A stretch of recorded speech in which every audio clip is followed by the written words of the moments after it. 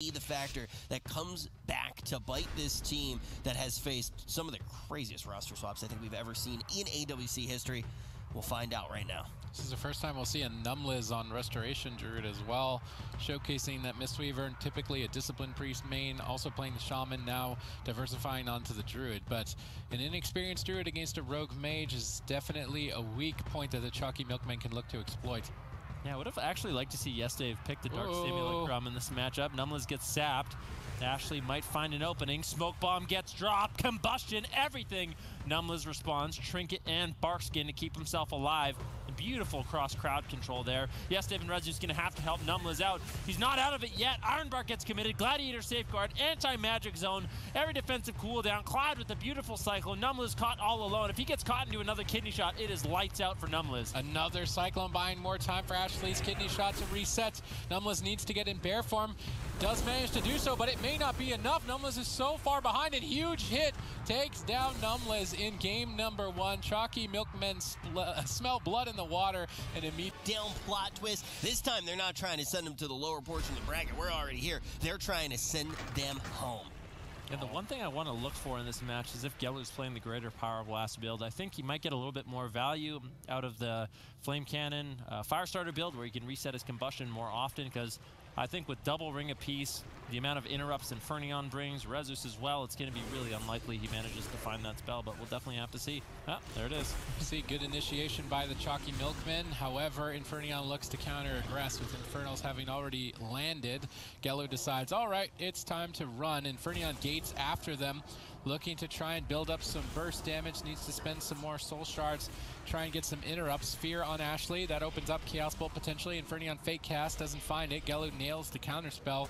Gellu has definitely been on point. He could be the X factor for his team to carry them through the rest of the tournament. We see a blind committed, and Numbliz reluctantly not trading his Gladiator's Medallion, and when you don't do this, crowd control can snowball out of control. Infernion dangerously low on health. The chain gets dropped, but they go for a smoke bomb play. Numbliz moves into the cloning. Life Cocoon's into Cyclone, immuning the Life Cocoon effect. Clyde on fire in this series. Bashing up Numbliz, now getting the Gladiator's Medallion, but that may not even be enough. Another Cyclone. Where's the Polymorph? They get the Polymorph. Infernion still all alone. Jumps down out of line of sight, but Ashley continues the chain with the Garrote. Wave of the Crane activated to stabilize the team, and this is what happens if you make that trade, not using your Gladiator's Medallion onto that blind. You end up overlapping every single defense, and now Choccy Milkmen have an opportunity. Yeah, Numbliz with the Way of the Crane, managing to keep Infernion alive. Counterspell now on Numbliz. The setup is not over here. Choccy Milkmen looking to close out this game. Infernion getting lower. Numbliz in the back line, able to get out some heals. Greater Power Blast trying to be cast out by Gellu. Can he manage to find it? No, Rezus interrupts him. Another Cyclone by Clyde. Clyde actually sitting down in plain sight once again, regenerating all his mana. Infernion looking for some counter pressure, manages to find the Mortal Coil onto Gellu, looking for a Chaos Bolt as well. Ashley could be in some trouble, but with the positioning Clyde has, I think he's going to be able to easily keep Ashley and Gellu up. And now Clyde pushing in, looking for crowd control, finds the bash on Numbliz, followed up by a Polymorph. Beautiful setup once again by Choccy Milkmen. Yep, and let's see if they can get enough damage to nag themselves a kill and move to match points. Another Polymorph. Clyde's spell lock is fading. If he can get in position for a Cyclone, he moves over, looks for it.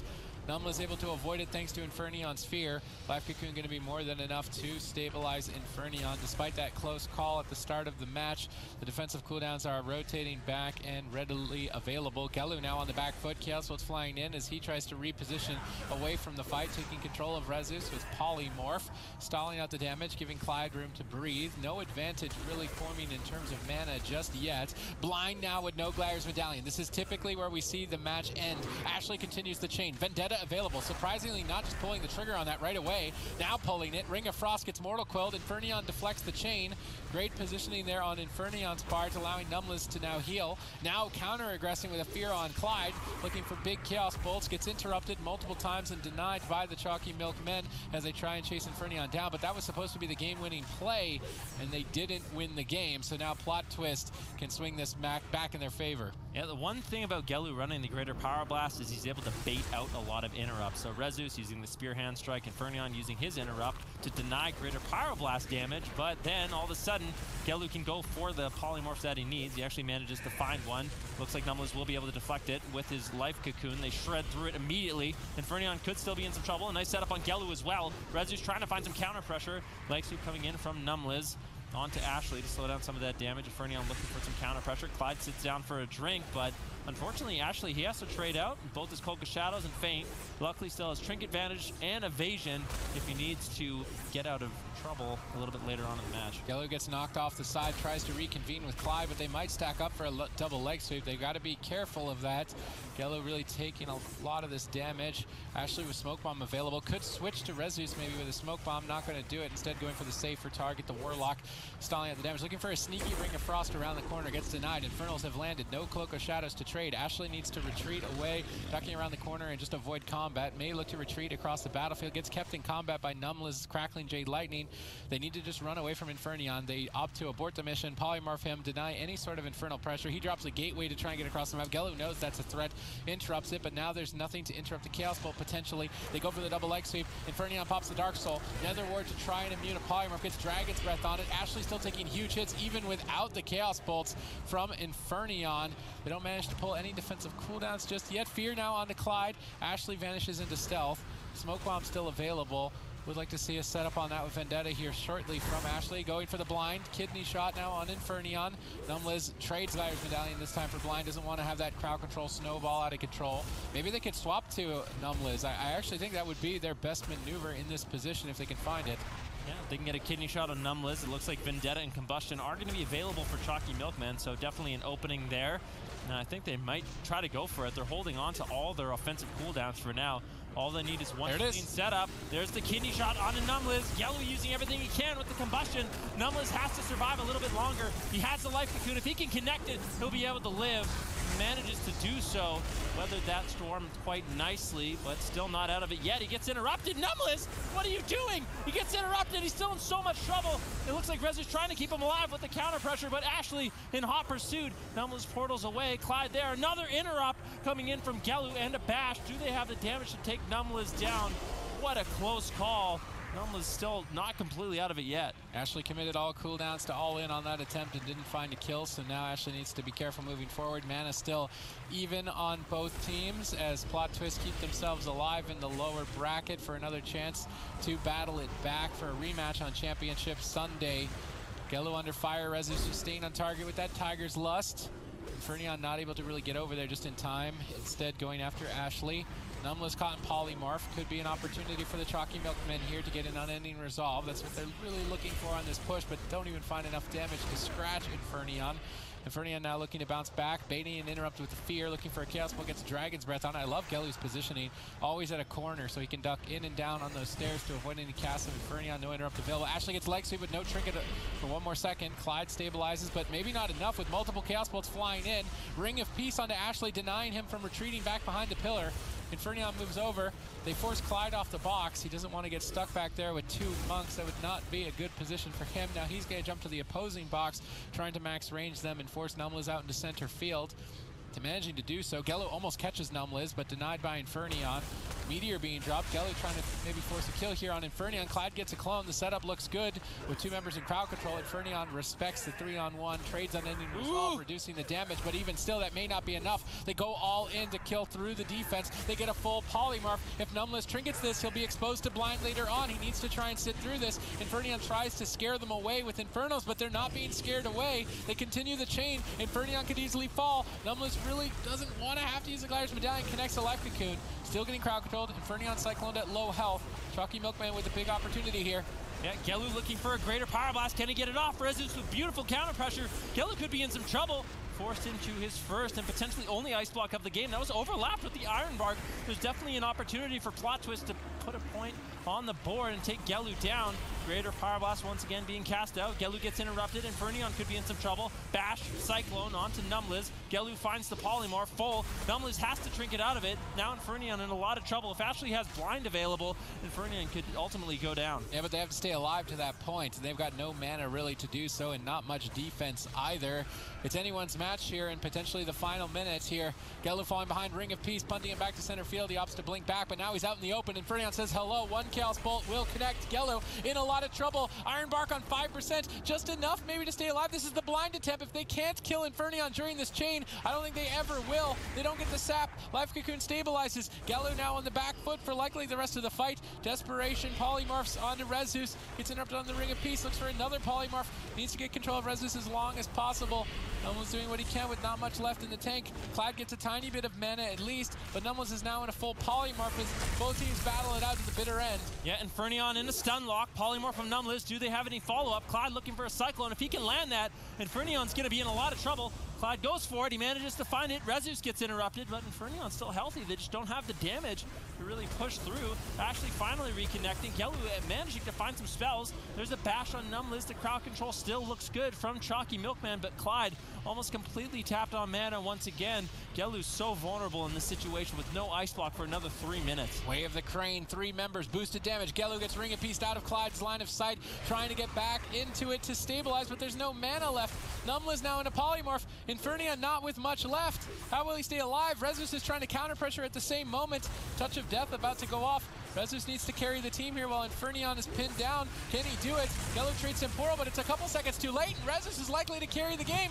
Gelu's cauterized proxies on the run. 2 monks chasing him down to find the kill. There's no mana left in the tank. There's no defense left either. Infernion secures the Mortal Coil. Needs to just get 1 Chaos Bolt. Maybe doesn't even need it. Gelu blinks away. Ring of Peace interrupts him. Clyde gets spell locked in. Infernion and Gelu could fall at the same second. With Numbliz still in Polymorph. Infernion, how are you gonna live? There's nothing left. Ashley cloaks aggressively, evasions aggressively to go all in and gets it. Oh. And here is the cross kill. Numbliz and Rezus versus Clyde and Ashley. I'm inclined to believe that Plot Twist might have an advantage here. Rezus is able to sit on Clyde. I actually don't know who wins this. This is 33% dampening. Kidney Shot now secured onto Numbliz. Both healers almost completely tapped on mana. What are we thinking here, Sid? I mean, in terms of defense, Choccy Milkmen are ahead. If Numbliz can regenerate mana to get away of the Crane, then maybe that could be enough to push it over the edge. It's not often that we see a 2v2 between 2 healers that are completely out of mana at 35% dampening. Clyde is taking the opportunity to get away. Numbliz tries to find him and misses. Oh, nightmare situation. He doesn't know where he is. He's going to go back to full mana. Rezus is getting pressured in the meantime. They try and go for an all-in on Ashley. Ashley respects that, says, okay, I'll trade Glaire's Medallion to get full mana and try and have that edge. Now the consistent pressure of the Assassination Rogue may be enough for the Choccy Milkmen to secure game 2. Yeah, Plot Twist is going to be really sad with what just happened. Clyde went to 80% mana after that, but Numbliz isn't doing too bad. Both Numbliz and Rezus just punching Ashley in the face right now. There's a full leg sweep. Rezus manages to find the incapacitate on the Clyde. He trinkets out. Ashley's still very vulnerable. They might be able to really punish Choccy Milkman for that drink. But a full kidney shot on Rezus. He managed to get the touch of Karma before the stun. Beautifully done. But an excellent Cyclone from Clyde denies a lot of that offense Rezus would normally have with that touch of Karma. Clyde looks to switch the Cyclone, gets it. No Glaire's Medallion available, but Rezus races with that touch of death. Ashley is respecting the touch of death damage, using Faint and Iron Bark to reduce it, and able to stabilize. Rezus gets cloned up. I think Choccy Milkmen have the edge now with Vendetta slowly and surely going to be available in 5 more seconds, and Numbliz doesn't have enough mana to wave the Crane just yet, dampening at critical mass. Clyde's drink definitely carrying. It's unfortunate for Numbliz for not being able to deny that, but Vendetta immediately gets popped. Ashley gets stunned on it. Fist of Fury overlapped with the stun, so now not able to benefit from the Turbo Fist parry effect, so maybe a little bit of a slight overlap on the side of Plot Twist in terms of their defense. Obviously, he wanted to counter-aggress, but now he's exposed. Cloak of Shadows to try and connect on the Ring of Peace, but that does not immune the knockback. Able to reconnect with Death from above, but now able to transcend its roll across the map. Rezus with perfect kiting, Flying Serpent kick right back to Numbliz, but there's no mana. Garrote onto him, interrupting any potential heals, but a double leg sweep. He got behind him on the evasion. Nice moves. Ashley gets bursted down. And Clyde's starting to struggle. Definitely, but Rezus so vulnerable. He has 10 seconds left. on the touch of Karma. If they can get a kidney shot on Rezus, he could fall, but he has Trinket. He gets caught into the kidney shot. That's going to be the Gladiator's safeguard, as well as Life Cocoon and Trinket. Clyde once again looking for a drink potentially, but he's almost out of mana. Things are looking good for Plot Twist. Ashley does have the Vanish, has to vanish out, but Rezus is feeling pretty confident here with this touch of Karma that he can survive the next push from Choccy Milkman. Ashley goes for a Vanish. Garage trying to boost that damage. Trinket's out to go for the kill. They have to kill in the kidney shot, otherwise Touch of Karma will redirect all of his damage. They don't even have enough damage to force the Touch of Karma. Ashley gets Ring of Peace, unable to get to the boxes and run away. Rezus goes all in with his Touch of Karma to find the kill. Fist of Fury adding some extra damage as well. Rezus rolls out of line of sight of the clone from Clyde against the wall, trying to stay on target just long enough to take Ashley down. The mana that Clyde got back earlier is completely evaporated. Rezus gets caught with kidney shots. Both Ashley and Rezus in a lot of trouble here at 52% damage, but the leg sweep on Ashley can easily secure a kill here. Is Ironbark's defense going to be enough? It doesn't look like it's going to be. Ursul's Vortex gets put down. Ashley Shadow steps out to the defense. Innervate timed here for free healing, but even still, Clyde struggles. Yeah, Ashley's still low, but manages to stabilize. Now Rezus vulnerable with no Trinket. If he gets caught into a bash, there it is. Ashley, can you close it out? Kidney shot on Numbless. Rezus left all alone, but a beautiful Life Cocoon keeps Rezus in it, interrupts the Cyclone. Ashley still vulnerable. Numbless trying to create some pressure for his team. Rezus has to reconnect. Ashley manages to hide. He has the Vendetta. If Ashley can get one more stun on Rezus, they could close it out, but I don't know if they're going to have enough time. Leg sweep used onto Ashley. Clyde has to Trinket out of the incapacitate, but Ashley does manage to hold on. There it is, 7%. Happening. Kidney shot on Rezus with the Vendetta. How is Numbless going to keep him alive? Rezus ports away, dispels the poison, trying to kite away. Clyde pushes in. Death from above from Ashley. Rezus ultimately will fall. And Chalky Milkman have done it, claiming game number 2. Oh my goodness, I think this... Mistweaver, I think he's just frankly better at the Mistweaver than he is at the Shaman, which is why they were reluctant to picking this healer in the first place. Well, if Chalky Milkmen are able to take this, they will secure their spot in the top 3. They will secure their spot on Sunday. And Plot Twist, they will be out of the tournament. I think Chalky Milkmen are going to exploit this weakness. Once again, Numbless treading off onto a healer that he has limited experience on, and Gelu has quite literally been on fire throughout the tournament today, and they're going to go straight for the healer, trying to go after that weak point. How will Numbless respond? Jumps into Ghost Wolf, running that Ghost Wolf build. Gets stunned on his free casted heal. Devastating for Numbless early on. It could be a Spearling Totem.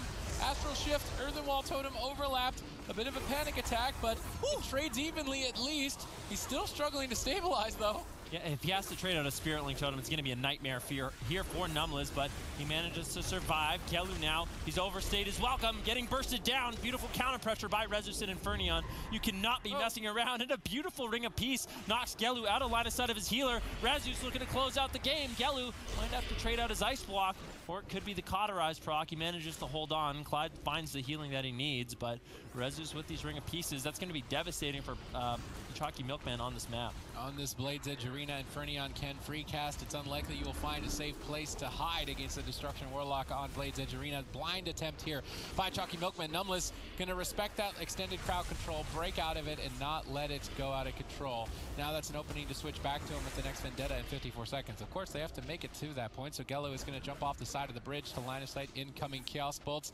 Ducking in and out of line of sight as much as possible against the Destruction Warlock is a super effective strategy, but on this map it can be quite difficult. Yep, definitely have to see what happens. Rezus now into a polymorph. Good control coming in from Gelu. Here's the setup on the Numbless. Do they have the crowd control? Unfortunately, not able to find it. Rezus shuts it down with a beautiful leg sweep onto Clyde and onto Gelu, but Dragon's Breath secures the full polymorph. Now Infernion in a lot of trouble. Unending Resolve forced to be traded out. And Gelu once again line of sighting. He does manage to escape Infernion. Anytime he jumps off the side of the map, it's going to be difficult for Infernion to actually land the significant damage that he needs. So as long as Gelu can consistently land these polymorphs onto Numbless, try to allow Ashley some good uptime onto Infernion, Chalky Milkman still have a winning strategy in this game. Infernion actually jumps downstairs. That allows Gelu to reposition up top. There's 2 targets right now that they can take down on the side of Plot Twist. I don't like that they're going after Infernion. I think a Smoke Bomb kill on Rezus or a swap to Numbless is their best option right now. And just go all in. I guess they're actually just going to commit onto Infernion. They already got the Unending Resolve. I'm very surprised to not see the Vendetta committed already in this position. All three members are attacking Infernion. It seemed like a very obvious play. I guess they're waiting for the Earthen Wall Totem. They want to make sure they can completely 100-0 him, but now they need to secure crowd control into Numbless to deny the Spirit Link Totem. Rezus is counter-pressuring with this Touch of Death. It may be enough to force an Ice Block. Gelu gets a double Dragon's Breath. If they can get any crowd control off the back end of this, they drop the Smoke Bomb, they bash. He links the bash, but not three members couldn't get inside. I don't know if a two members health is going to be enough to keep Infernion alive throughout this assault. Numbless manages to stabilize. Now Gelu on the back foot. Numbless casting a Lava Burst, adding some extra damage. Greater Pyroblast soaks up an Interrupt. Mortal Coil denies the follow-up cast. Gelu now gets spell locked. Multiple Chaos Bolts incoming. Ooh. Gelu tries to sneak in a Ring of Frost. Numbless dodges. Yeah, beautifully done by Gelu. Unfortunately, Numbless was on point with his Dispel. Now full blind onto Numbless. Is he going to Trinket? Is he going to sit it? What is he going to do? Opting to sit that full blind. Gelu follows it up with the Polymorph. Numbless immediately Trinkets out. Infernion, no Unending Resolve still for another minute and 20 seconds. Uses his Dark Soul, looking to get aggressive here onto Ashley or Gelu. Chaos Bolt lands on Ashley. He has to trade out the Cloak of Shadows to survive. Clyde actually sat down for a drink during that exchange, so he's kept his team in the fight. And now actually Chalky Milkman have a mana lead over Plot Twist.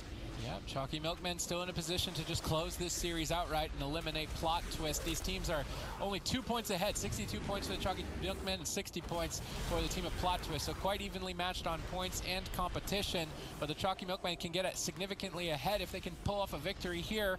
They've got good crowd control on Numbless. Triple threat here with that Feral Affinity attacking Infernion. They need to get a Cyclone. They don't get the Cyclone. Clyde gets Paralysis, and now Ashley in trouble. Tries to pre-fade, but they've opened up Gelu. He's free casting. No, Numbless denies the Greater Pyroblast with the Wind Shear. Now Gelu tries to get a Polymorph. Not able to find it. Gets hexed on the Greater Pyroblast. Tried to blink it, but didn't time it correctly on the position there. Now Gelu gets denied. Clyde wasn't able to dispel. He was spell locked. Ashley's just on the run, trying to avoid death. Definitely Infernion still just a turret for his team, looking to find the damage that he needs. Now Kidney Shot onto Numbless. Are they committing the damage onto Numbless? He doesn't have a Trinket. He could be vulnerable. He does manage to get the Astral Shift, but that was a bad trade by Numbless. You can see if Ashley doesn't fall here, things are looking good for Chalky Milkman. Ashley still has Vendetta. Gelu still has his Combustion. Infernion and Rezus, they're going to have to play Miracle Worker here in order to keep Numbless alive. If he gets caught into a stun with all those cooldowns, Numbless could easily fall. They should just all in Numbless. Just Ice Block, crowd control. Clyde goes Feral Affinity, attacks in Cat Form. They've got 20 seconds to kill Numbless, or sorry, 16 seconds. They should just go all in. Just Ice Block, Cat Form, kill him, but they're not all inning him. They're reluctant to go all in. Clyde's in Cat Form, but he's hesitating. That 1 second of hesitation might be enough. It's not. Chalky Milkmen are going to close this out 3-0. Oh my goodness, and what a performance it was as well. Chalky Milk really start to predict which teams may be going to land, but we definitely know what's in store on Speed versus the Fake Zebras. We're all tied up 1-1. Who is going to find themselves on match point? Who is going to get a little bit further into this tournament? Keep in mind, folks, we're doing a brand new thing. You have just entered in the middle of history. The longest series that has ever been played in Battle for Azeroth.